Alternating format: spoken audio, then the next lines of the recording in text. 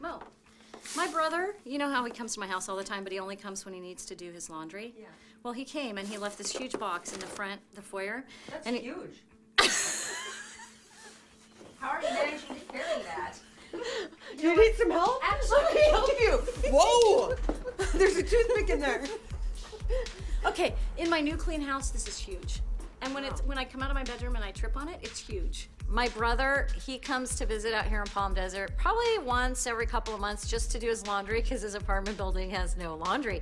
So he came one day and he brought this huge box and dumps it in my foyer and he says, anything in that box you can have. This thing is this cute. Do you know what it is?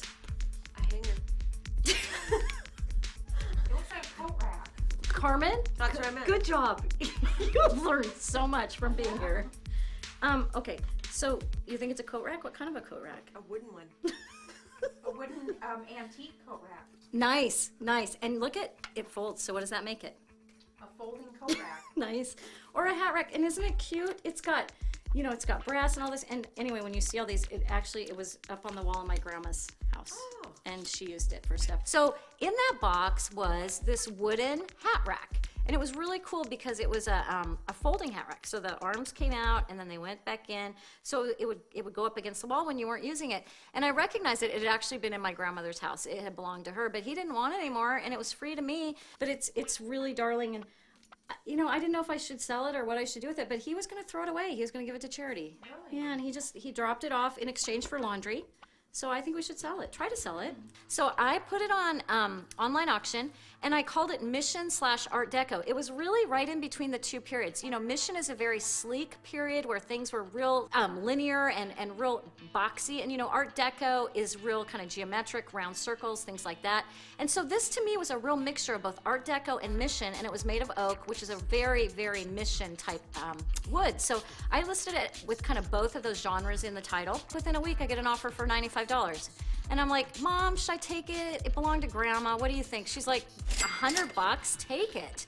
And I think I asked Mo, and she's like, take it. I think, oh, I know I asked Carmen. She goes, yes, sell it. So took the $95, another free thing, $100. It's amazing. So, you know, the free stuff, take the free stuff, try it on eBay. Then if it doesn't sell, then you donate it. Hey, Carmen? And Mo? Mom, I remember all those antiques, the big truck I bought? The truck, I got it pulled around. Will you help me unload it? Sure. So my mom and I went to Palm Springs yesterday. Okay. And it's this really great antique dealer, and he's got all sorts of good stuff. You've seen all the good stuff that we've been selling. And what they do for us is they put out tables full. And then they say, okay, we want this much money. And then we kind of negotiate. And, Right. I try to buy it by the piece. But it's really, he's got such great stuff. He knows everything about everything. Before he does that, he has to go through every piece and say how much this is worth, what he paid for that, gives you the history on So all that's these. like his thing. Yeah, it's just babies. So Yeah. cute. It reminds me of Grandma I so know. much. Yeah, he's very knowledgeable. Usually the Palm Springs dealers are really overly fair with me when I go to buy from them. But for some reason, I had told them I hadn't been selling very much lately, and so I think they felt badly. So when they put all the stuff out on the table this time and we had agreed upon a price, he kept saying, are you happy, are you happy, are you happy? I'm like, yes, I'm happy, and he kept throwing stuff in. He threw in a plateau mirror, and then as I'm getting ready to leave, he's like, would you like this cookie jar? I'm like, sure, I'll take it.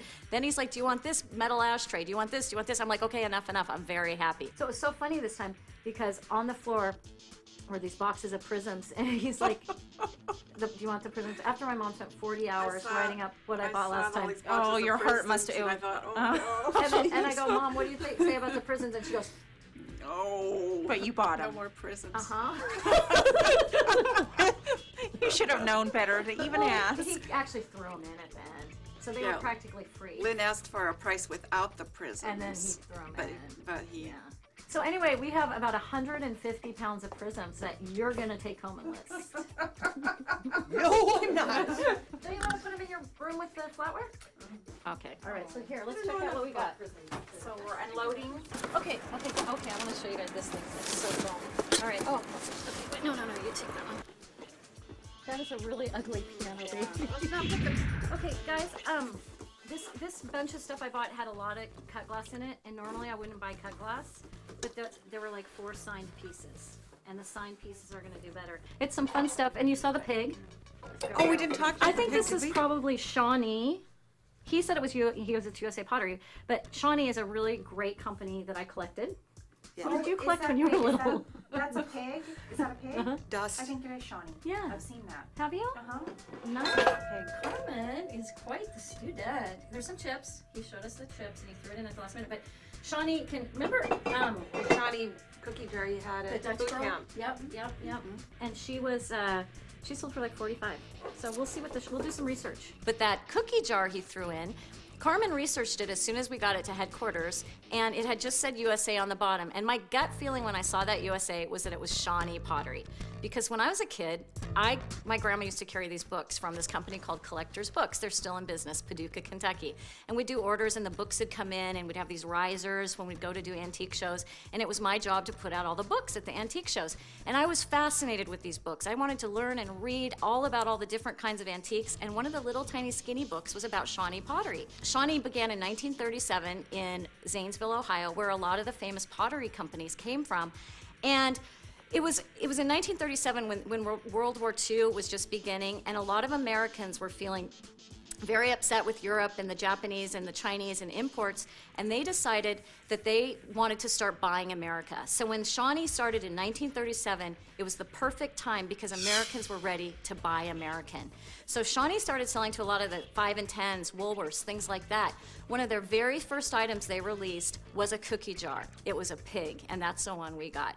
And the pig either had a red scarf or a blue scarf, and they used to sell a dozen cookie jars for $10. That was wholesale, and that's what they sold them to Woolworths and stuff for. So this was one of those original cold painted, and I'll tell you the difference between cold painted and fired in. Cold painted means that after it came out of the kiln, it was just kind of a cream color, and then they would paint on the red scarf on this pig. That's why our pig's scarf was really, there was not that much paint left. It was a cold painted piece. So it was one of the very old original pieces. And it was really fun. We got it listed at auction. It was chipped though. I think if it hadn't been chipped, we would have started it at maybe $49.99. But $24.99 on a free thrown in item at the end is awesome. Discover your hidden wealth with WorthPoint.com, the best online resource for antiques and collectibles. At WorthPoint, we have something for everyone. We provide you with the knowledge and expertise to buy and sell with confidence. You'll get all the latest news, advice from our team of over 30 valuation experts, and access to the largest antiques and collectibles price guide, which details over 100 million items and more than 400 million images. You can get access to everything for as little as $9.99 a month. So join thousands of other members today at WorthPoint.com and discover your hidden wealth. Hi, I'm Lynn Dralle, the Queen of Auctions, and here I am at Live Boot Camp in my headquarters, 2011, with my last best group ever. Let's give them a round of applause! Cabbage.com is this really great company that allows you to borrow money based on your Amazon history, your eBay sales history, and other things, not so much your credit score. I just took out a $2,800 line of credit from Cabbage to buy a bunch of inventory, and one of my students is also going to use some Cabbage to grow her business. I just bought a screaming fast new computer that I'm paying for with Cabbage Cash. Very good, and I want you to check out Cabbage.com. Hi, I'm Lynn Dralle, the Queen of Auctions, and you're with me in my warehouse. This is actually the 8,000 things I have listed on eBay that make me a full-time living. I want to help you make a living on eBay too. So I'm going to give you a copy of my first book, The 100 Best Things I've Sold on eBay, for free. All you have to do is visit our website and pay a shipping and handling fee, and we're going to send this book to you immediately. It's full of great stories. I got this catalog from my grandmother for free, sold for $77.50 on eBay. This $100 were paid for these lampshades, sold for $1,400. This book is filled with great stories, great tips and tricks, and I can't wait for you to get it. So please visit our website, pay that small shipping and handling fee, and get this book in the mail. I got a hateful policy violation. Let's find it. Should we show it? No, maybe we shouldn't show it. We're not going to show it. We're just going to discuss it. Okay, Mom.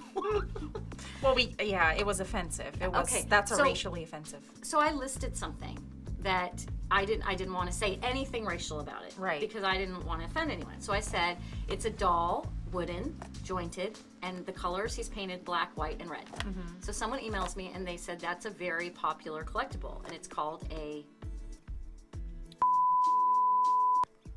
And I thought, I'd never heard that before.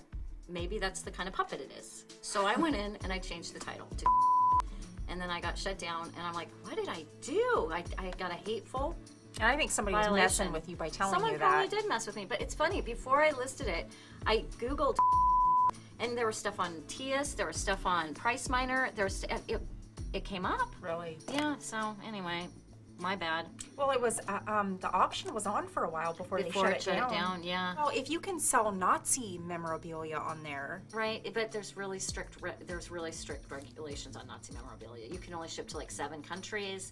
There are certain countries you can't ship to. You have to put a disclaimer in your listing. They really police that a lot. And then the second violation was those cups and saucers. Yeah. That the guy had thought they were Meissen. Right. So you listed a Meissen ? Yeah. And it said, because you don't know what this is, and you put that in your title, it's keyword spamming.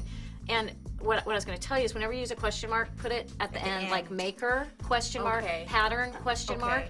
And I usually won't use a question mark if I'm not sure about the maker. Like if he had told me they were Meissen, I would have said Meissen cup saucer set, antique pattern ? And then in my listing I would say, the antique dealer I bought these from told me they were Meissen. Right, they have no marking on They the have bottom. no markings. If you know the pattern, please let us know. So can we relist them? Yeah, And just absolutely. with take out, Meissen and let's take out the Meissen to be safe, because Okay. they're going to watch those listings and we will get Okay. shut down. So take out the Meissen. Say antique cup saucer set, floral, 1880s, help ? Maker ? You know what I mean? Yeah, Then okay. then we can do it. And then I've gotten so much help on stuff. Right. Just from saying help ? Maker ? I know you guys are all dying to know what that knitting machine sold for, so I'm going to tell you. It sold for $47.55, and we shipped it to a lady in the Midwest. And we were so excited that this piece of junk from my garage sold for almost $50. And then Carmen gets an email, and the lady says, "It's damaged. Can you please file a claim?" We're like, it probably wasn't damaged. She probably just didn't realize what bad condition it was in. So we filed the claim, and Carmen emailed her and said, "You're going to have to hold on to it. UPS is going to pick it up." And she's like, "You mean I don't get to keep it and get my money back?" "No, you don't." And she goes, "Oh, you know what? All of a sudden, I think my husband can fix this." Anyway, the knitting machine sold, almost $50, stayed with the buyer. We were very happy.